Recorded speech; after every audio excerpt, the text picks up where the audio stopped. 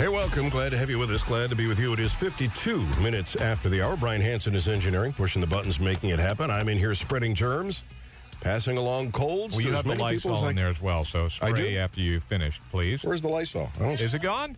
There's some hand sanitizer over here on my side. All right, I really don't want your cold, so keep it in your direction. That is the voice of Ginny Chadwick, First Ward City Councilwoman here in the city of Columbia, Missouri. And she is on board to talk about legislation. She wants to ban the e-cig in public property. I assume that means bars, restaurants, taverns, things like that. To add it to our indoor air policy. Which I think is wrong to begin with. And wait a minute, I'm getting this. Okay, talk again. I said to add it to our indoor air policy. That's as hot as I can make that microphone, Brian. All right. You also want to raise the age to purchase tobacco to 21. Correct. Yeah, you know the argument you're going to hear this. I know you know this argument. Well, let's hear it. The argument you're going to hear is, you mean to tell me that some 19-year-old that we can send to the Middle East to die in some third world country can't buy a pack of cigarettes in Colombia? Yes, that is an argument that we will definitely hear. Yes, and how would you respond to that? Well, there's a lot of ways to respond to that, Gary. We regulate a lot of things to the age of 21, and that's what we're considering regulating tobacco to. We know that tobacco is the leading cause of preventable death in the nation, killing about 400,000 people a year. Colombia has about a 20% prevalence rate of smoking, and so that means about 20,000 Colombians are smoking, and smoking kills 1 out of every 3 individuals. So that's going to kill about 7,000 people from smoking-related deaths. This kills them when? At the age of 90 or at the age of 50? That's always undecided. Oh, so that number may not have very much impact when you break that down. But let's go on to your to the e-cig. First, we were still hitting the 19, and why can they go to war and not? Yeah, why would you tell somebody who can die for your country? Why also would you send people who are 20 years old out of town to buy their cigarettes and bring them back? Why would you create a black market for those cigarettes on top of everything else? Sure. So we're talking about all the things that we do regulate at 21 versus what we regulate at 18. So yes, you can fight for our country, and we have a country that we fight for freedom in our country, not a country that we fight to make sure that somebody has a product that is deadly to them. Yeah, but if you're fighting at the age of 21, we if you're regulate fighting for alcohol. my freedom, I should be able to buy cigarettes. Why can't we buy alcohol at 21? Well, you should be able to. Okay, so then we can debate a whole lot of public health issues. We can. Right? Yeah. Yes. Okay, and so we know that tobacco is more harmful than alcohol. So why would we want to regulate it any less? More harmful than alcohol? Absolutely. Is it more harmful than obesity? Is it like the most harmful thing in the country? Yes, that's what I'm saying. Are you not listening? It is the most preventable, highest cause of death in the nation. So when you've tilted to that windmill enough, what's the next windmill you're going to tilt at? Will you go after obesity? Well, we should, as a country, go after obesity. So and we I think should regulate. We are making that statement. So we should regulate. What should we regulate for people under 21? Carbohydrates or fat? What would you suggest? I would suggest we let people live their own lives, that we let them be responsible and accountable for their own behavior, and that we not tell private property owners in particular that we will dictate to them by force what they can do on their own property. Is that your phone or mine? Is that your advocate? Oh, that's Tracy Kennedy. She was from Tobacco Free Columbia. I was going to call in. But she can't make it, can she? Oh, she could have made it. I just didn't know if we wanted both of us here. Can you stay past 11? No, I have a meeting with Mike Mathis. Oh, can she call in? Oh, sure, she can. Because this whole idea about the e-cigarette is nonsense. You can't even make a credible case for secondhand smoke, much less the e-cigarette. Have you read recent data? Oh, yeah. You tell me what piece of data you got, and I'll tell you the truth. The American Journal of Public Health published 2 studies in August that provide information that says that there is toxic chemicals that are expelled by the e-cigarettes. All right. Do you know anything about toxicology? No, I'm not a toxicologist. Oh, well. Are you a toxicologist? I do know the number 1 rule of toxicology, which is dose makes the poison. And that's what you're arguing here. And e-cigarettes are unregulated, so we unregulate the dose. We heard at the Board of Health meeting the other day from the e-cigarette advocate that it is because the product is different depending on what it is, then we can't regulate it. Some aren't quite as good, so we can give them a mechanism, and some of them expel more of the chemicals than others because it's an unregulated product. Tell me how, the whole idea of this is nonsense. Let me just explain. I love your nonsense. All right, let me explain. What do you think is safer, an e-cigarette or a regular cigarette? There's no research to show that e-cigarettes are not unsafe. You're saying that which is safer? Which do you suspect? They both are nicotine delivery systems. Nicotine is not a carcinogen, so we're not worried about that. Most of them are water or glycerin based. So tell me which one you think is most dangerous, a regular cigarette or an e-cigarette? I don't have that research in front of me. Oh, that's a good cop-out. Take a guess, though. Well, take a guess at what you think is... You guess. What's your guess? I would guess the e-cigarette is way safer. Safer? Yes. Okay. All right. In fact, most of the chemicals that are in the e-cigarette are in the Johnson & Johnson's products for vapor injection of nicotine.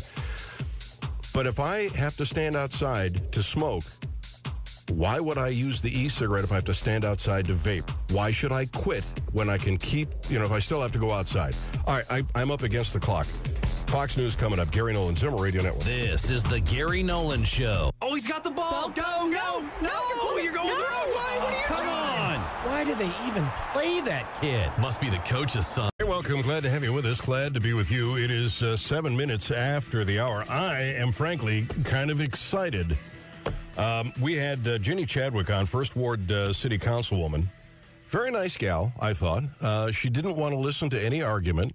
She wouldn't even... I offered her... I was going to give her a book that she could read, and she wasn't interested in answering any questions. She just wanted to, go off and not be confused by any facts. But she did get Tracy Kennedy, who is one of the anti-smoking... I would call extremists, to come on the program. She's, I'm sure, an advocate of smoking bans and the like. So I welcome Tracy on the program. Tracy Kennedy, welcome. Glad to have you on the Gary Nolan Show. How are you? I'm good. Thanks for welcoming me. I hope you don't throw the book at me like you did at Councilwoman Chadwick, though. I didn't throw the book at her. I tried to discuss things with her, but she didn't want to hear anything. They're attacking the e-cigarette as though it's the same as a regular cigarette, and you don't want it in bars and restaurants. And I'm saying, look, you can't even make the case for secondhand smoke. How are you going to make the case for the e-cigarette? It's impossible. Yeah, I think, are you an e-cigarette user? Just out of curiosity. Well, as a matter of fact, I am. Okay. But I was just curious. And I also smoke.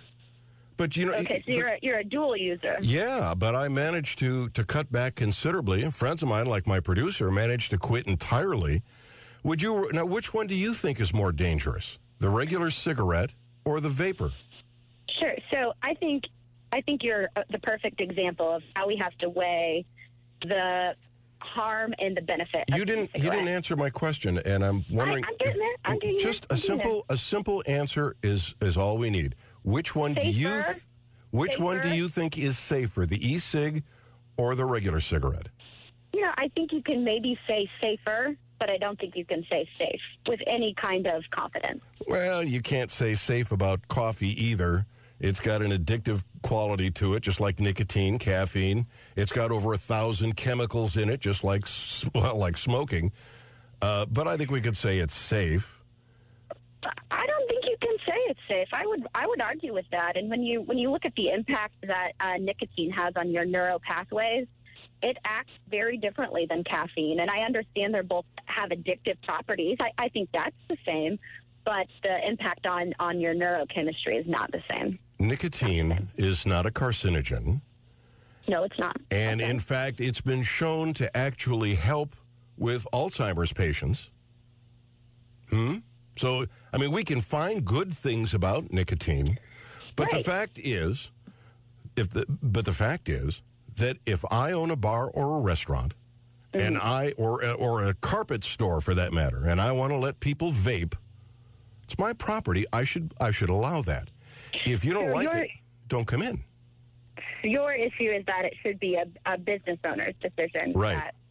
So your issue isn't really even about the e-cigarette. It's more about a business owner. Well, it's both. I think the whole argument about the e-cigarette is nonsense, but I'm even more upset that you're willing to use force to take away somebody's private property rights. But if your business is open to the public, is it private property? Yes. I mean, I understand you own it, but yes. You're opening your business to the public. And so if you allow someone to use a product that potentially has harmful chemical properties, don't come in. And you're exposing it. So would you recommend then maybe posting a sign that says, if you enter, you could be exposed to harmful chemicals? No, I wouldn't say it that way. I would say we allow... first off, I don't think you should force them to put up a sign either. You walk into a place that allows smoking, you know it in a fraction of a second. But if I were to give at all, if I were to compromise at all on private property rights, I would say you put up a sign in the door that says, we allow smoking and vaping. What about employee health, though? Employees aren't compelled to work for me. A job is a privilege, not a right. Interesting. And I own a tavern in Ohio, and I know what the smoking ban has done to the business. So let those places that want to do it. Let those places that don't, not. Yeah, I appreciate your concern, and I don't see this as a business rights issue. For me, it is about health. It is a health issue. It's a health issue, but you can't get past it's my private property. It's my bar. You're opening it. It's one thing if you want to use them in your private residence. No, it's my building, Tracy. You don't have to come in. You can go down the street and spend money at the bar down the street or the restaurant down the street. But It's my private property. You're not compelled to come in. You're only invited to come in. Okay. Yeah. So is it like a membership? You have to have an invitation to come in? No. If you want to come in, you come in. If you don't, you don't. It's just like if I go into a bar or a restaurant and I don't like their food or their prices or the music or the atmosphere, I go someplace else. So do you, at your bar, adhere to regulatory codes like fire exits and food preparation, or are those also ridiculous? They are ridiculous. I want to make sure that my customers are happy with their service, that I don't make them sick, and that they have choices. And so I do what I do in order to stay in business. That's why I don't poison my customers with dirty glasses, and I use Steramine to make sure that they're clean. That's why I cook the meat thoroughly. And they have a choice. If they don't like the food or whatever, they can go someplace else. And if they don't like the smoking, they can go someplace else. Well, it's great that you're an altruistic business owner, and I hope that we can anticipate that all business owners are as altruistic as you. But, that's not something we can guarantee. So that's why we have laws to protect that public safety, to make sure that you can go to a public place, somewhere open to the public, and you can enter and know that you're not going to have to be exposed to harmful chemicals. Oh, Tracy, the laws that you're referring to are laws that customers wouldn't know about. For instance, that I use Steramine. You might write a law that says I have to use Steramine to clean the glasses because customers would have no way of knowing that. But if it comes to smoking, customers would know that right away. Secondly, if secondhand smoke, if you can't even make a compelling argument for secondhand smoke, you certainly can't make one for vaping. Oh, you don't think that? So you don't think the secondhand smoke argument is? I know it's not true. I absolutely know it's not true, and I've debated. Because of your scientific background? Hey, look, if you look me up, you'll find that I'm the go-to guy when they put John Banzhaf on the air or any of the other anti-tobacco extremists, and you'll find that I beat them every time. And if you want to go down that road, I'll take you apart on this, because secondhand smoke is not a carcinogen. It doesn't cause cancer. It doesn't raise heart attack rates, and bans don't reverse it. So you would be willing to sit in a room with secondhand smoke exposure and just, 8 hours, 10 hours a day, you work a lot, I'm sure you're a hard worker, and just have that exposure, and you don't feel it would impact your health whatsoever. Absolutely, because I know the impact of secondhand smoke. I know that the dose makes the poison, and I know that, well, it smells awful, and I would agree to that. It doesn't cause heart attacks or cancer. I know that a federal court judge named Osteen, who is an anti-tobacco judge, said the EPA study was junk science. It was cherry-picked data. I know that the Congressional Research Service looked at it and said the same thing about secondhand smoke. I know all the faults on all the studies. I know that they changed the confidence level at the EPA when they made their study. You want to bring it up? Go for it. Yeah, I don't know. The thing is, I have done the research and I have looked through all of those studies. I mean, you're challenging literally thousands of peer-reviewed data. Yes, a lot of them are peer-reviewed in economics. Over 50 years. 50 years of data. You are willing to challenge 50 years worth of data. I am, because there's an equal amount of data on the other side. And I also know who funds your data. And I also know, for instance, that the largest... You're talking about, though. Does it matter? You want to tell me that the tobacco companies are funding some of this data? I'll tell you that the very largest study done on secondhand smoke was done for the American Cancer Society. And they stopped their funding at the last minute. Why? Because it turned out that it was indicating secondhand smoke was not the dangerous carcinogen that everybody is making it out to be. And I have some other studies here, some very recent studies here, describing secondhand smoke from a cancer organization here. I just have to tell you, Gary, I think you're making yourself sound like an extremist. Am I? Yes, because the majority of people understand that secondhand smoke is dangerous. The majority of Missourians understand that. And so it's interesting you label me as an extremist because I would say you Tracy, are quite extreme in that view. Let's try some facts here. Is there a safe level of exposure for secondhand smoke? No. There's not? No. Are you familiar with ricin? Do you know what ricin is? Yes. Pretty deadly, isn't it? Yes. Do you know there's a safe level of exposure for ricin? Well, do you know? Are you familiar with arsenic? Are you familiar with arsenic? Yes. Do you know that there's a safe level of exposure for arsenic? This is a great point that you bring up. I'm glad you brought this up. This is something I've heard from e-cigarette advocates, e-cigarette users, is that the chemicals included in e-cigarettes are safe. They're considered safe by the FDA. The thing is without regulation, when you heat these elements in certain amounts, they can produce carcinogenic levels. So that's my concern, is are there products included in secondhand smoke and in cigarettes and in e-cigarettes that in some cases are safe? Yes.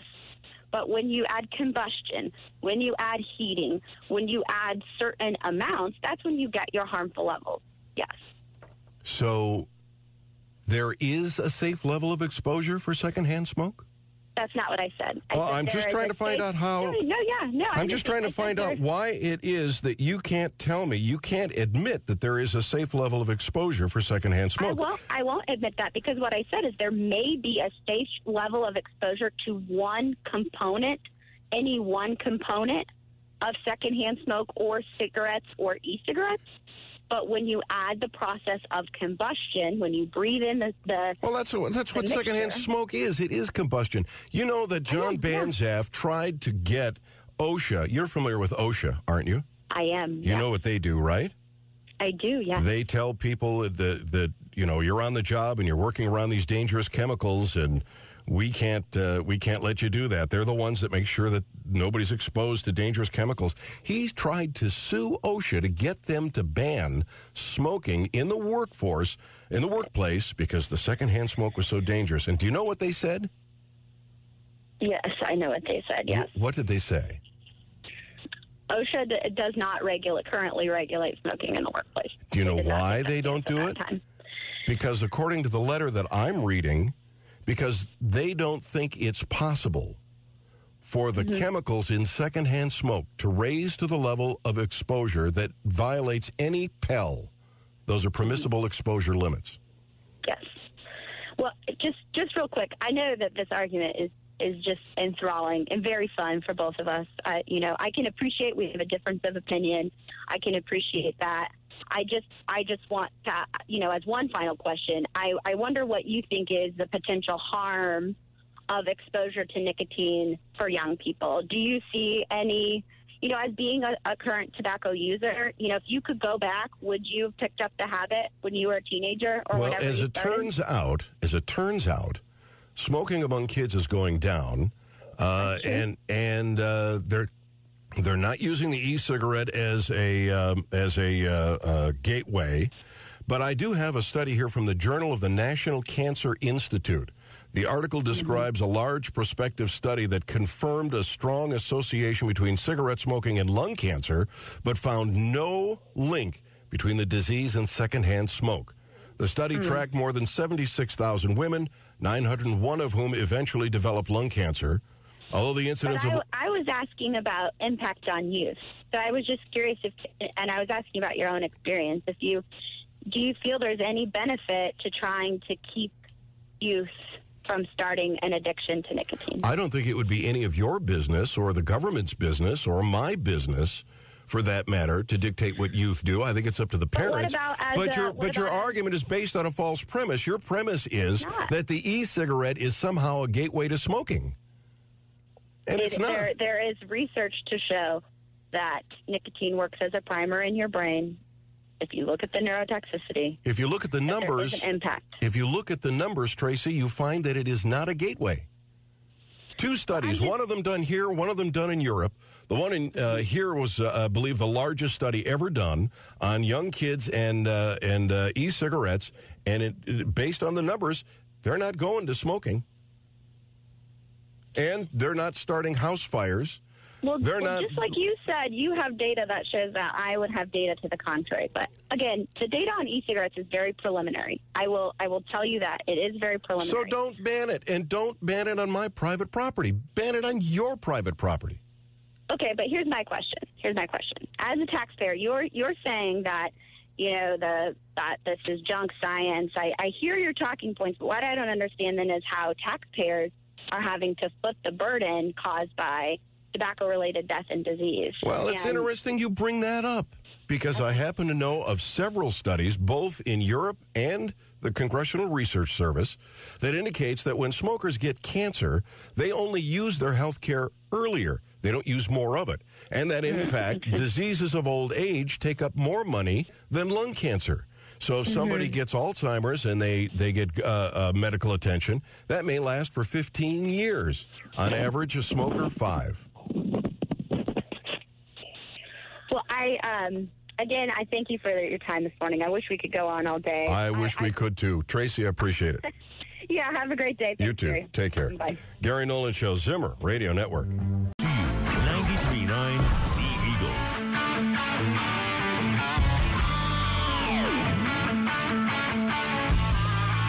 I wish I had more time. We did this extemporaneously.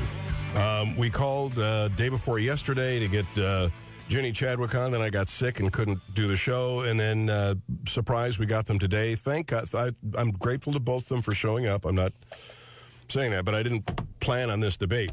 Now, let me give you some facts, and we'll go to the phones. You can get more formaldehyde out of your carpeting than you get out of secondhand smoke. The American Cancer Society funded the largest study on secondhand smoke, and when they were almost finished, they got the preliminary on it on the study, and it covered the most people, and they realized, and it was coming to the conclusion there was no correlation between secondhand smoke and heart disease or cancer. They cut their funding,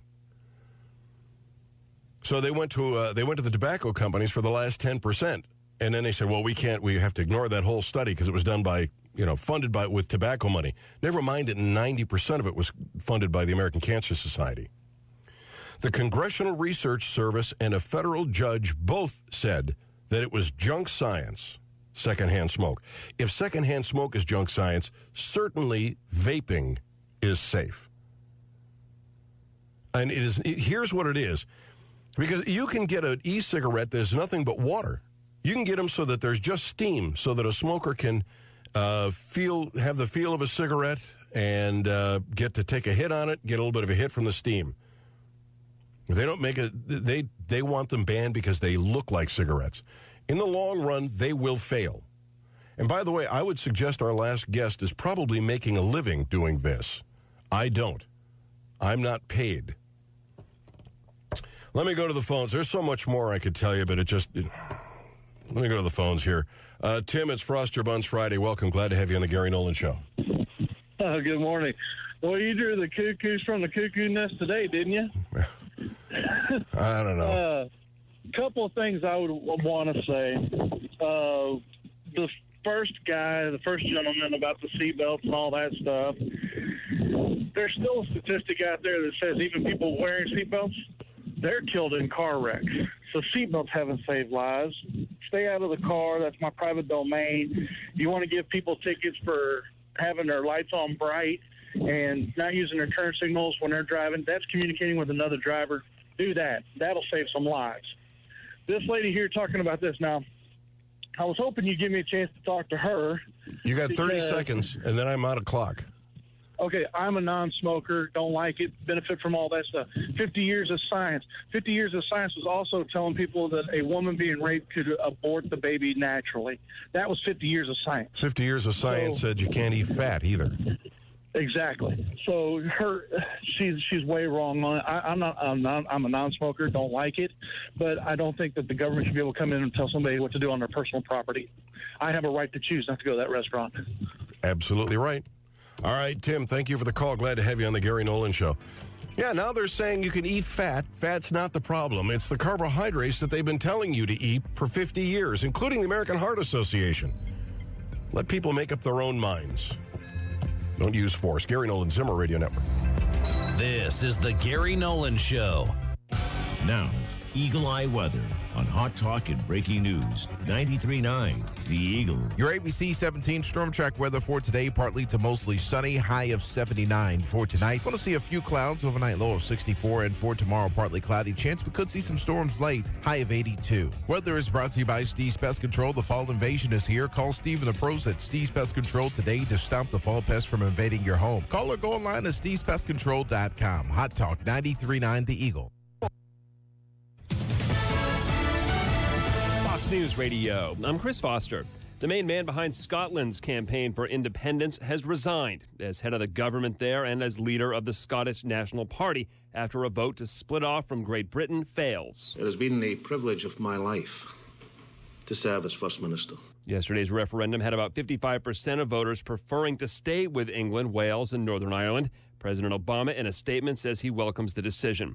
A Chinese e-commerce company makes a splash on Wall Street. Alibaba yesterday priced at $68 a share at the top of the range. This means they raised $21.8 billion. The company now valued at $167.6 billion.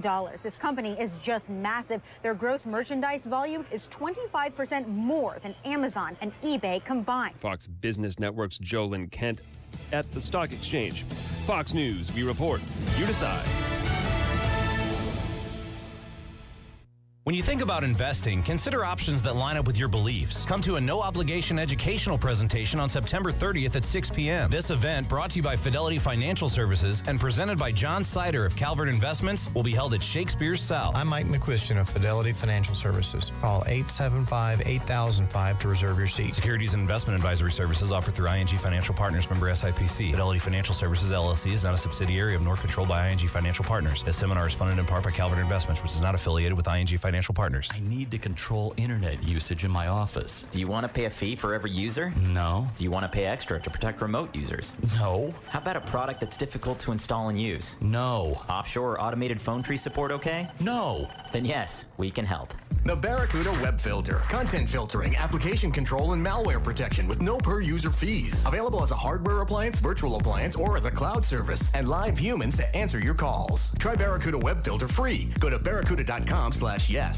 Because Mike switched to Geico and saved hundreds of dollars on car insurance, his money clip wants to shake his hand. Firmly, for a solid 3 seconds. But it can't. Fact is, most money clips don't have hands to shake with. Switch to Geico, and every time you notice the extra cash, you'll know your money clip wants to give you a firm handshake. But remember, it can't. It doesn't have hands. It is, however, happy that you're saving money. Geico. 15 minutes could save you 15% or more on car insurance. Missouri Net News. Good morning. I'm Mike Lear reporting. The state Supreme Court has set an execution date for convicted murderer Mark Christensen.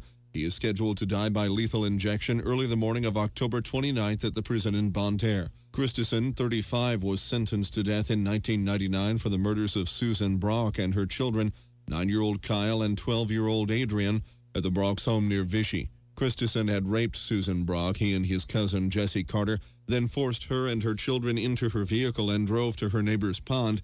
There, Christensen cut her throat and her son's throat before holding the boy in the pond until he drowned. He then suffocated her daughter and pushed her body into the pond, finally throwing Susan into the pond on top of her children, where she drowned. Both men were found guilty of 3 counts of first-degree murder. Jesse Carter is serving life in prison without possibility of parole for his role in the murders. And that's news on Missouri Net. For more, find us on Facebook, Twitter, YouTube, and MissouriNet.com. Did you know that all young men must register with the Selective Service System within 30 days of their 18th birthday? It's a good thing to know because those who don't register aren't eligible for student aid, federal jobs, or job training programs. They also can't obtain a driver's license in most states. But another good thing to know is how simple it is to register. Just visit sss.gov on your computer or smartphone. It only takes about 30 seconds. It's quick, it's easy, it's the law.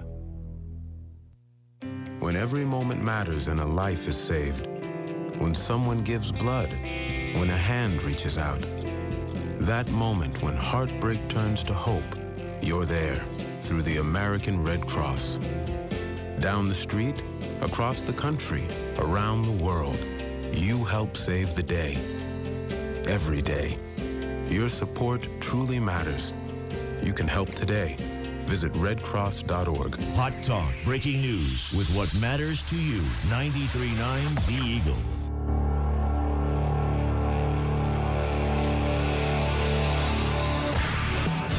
"35 minutes after the hour. Glad to have you with us. Glad to be with you. You know, if I did a little homework, went back and refreshed and had the statistics right on the tip of my tongue, it would have been even better. I just didn't have time to go over. There is a group, a government study, where they took a room like 10 by 12 by 8 feet with no windows and doors and estimated how many people would have to be smoking in that room in order to violate, to get the dangerous chemicals in secondhand smoke, to violate OSHA's Pels.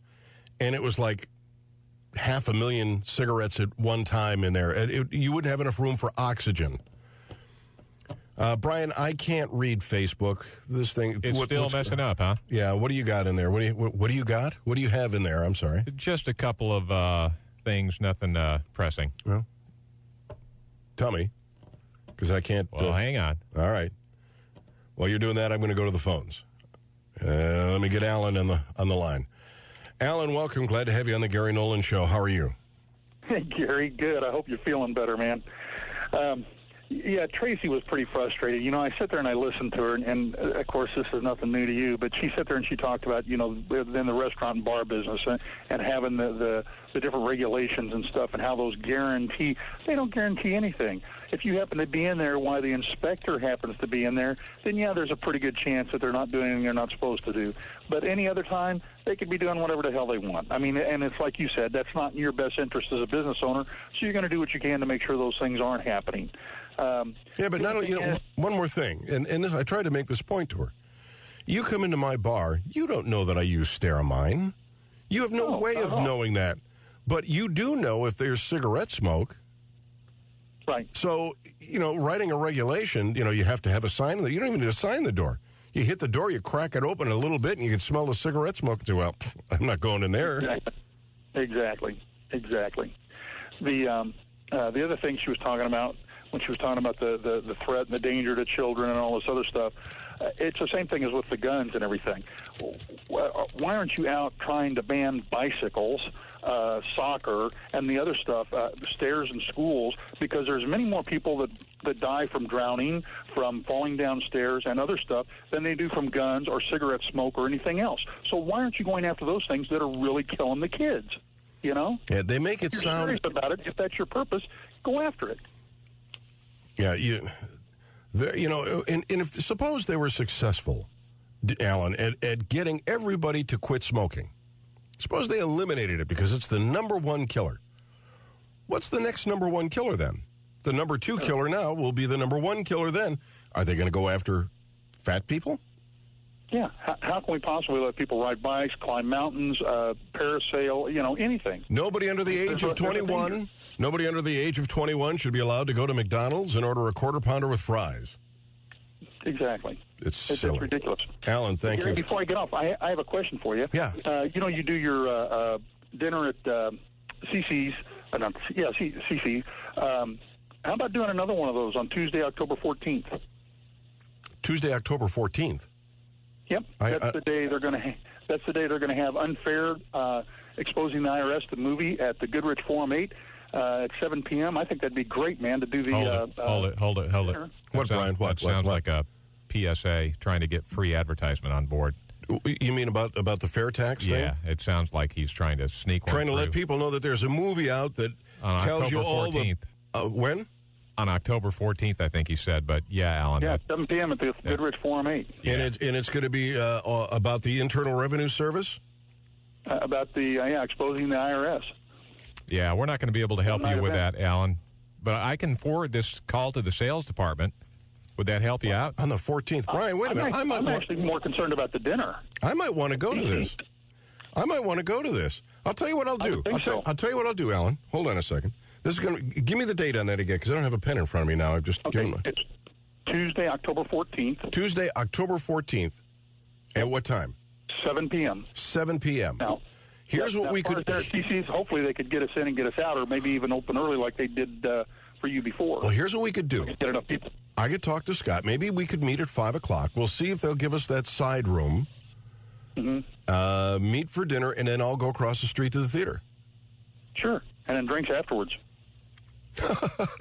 You know, I got to get up at dark 30 in the morning. I'm up at 4:30 in the morning. I can't be out drinking Diet Coke with you guys. You can drink something healthy. You can have juice at night. All right, Alan. Let me see what I can put together, but I'll have to do this quickly. Sounds good. Thanks, all right, Gary. buddy. Thanks. Bye. Bye. All right. What do you got on Facebook? Because I'm seeing that I'm getting all kinds of notices. There's a couple. Get stupid off, please. I'm thinking that was either the seat or the breathalyzer from way back when. And then Dwayne says, hell, bleach is more harmful than smoking. Let's ban bleach, too. That's a couple. And there's a bunch of them coming in. I can't hardly keep up. I got one over here. But this isn't in the I can't read is in the activity thing. It seizes up. Ouch, Gary, you should have a disclaimer when someone tries to debate you on e-cigs and secondhand smoke. It was like watching a white belt attempt to beat up a level 10 black belt. Lance, I love it. The debate was like poetry. Secondhand smoke is so ridiculous, and hearing that debate was music to my ears. Good job. John says, Gary, you should be ashamed of yourself beating that poor lady Tracy like that. Great job. All right.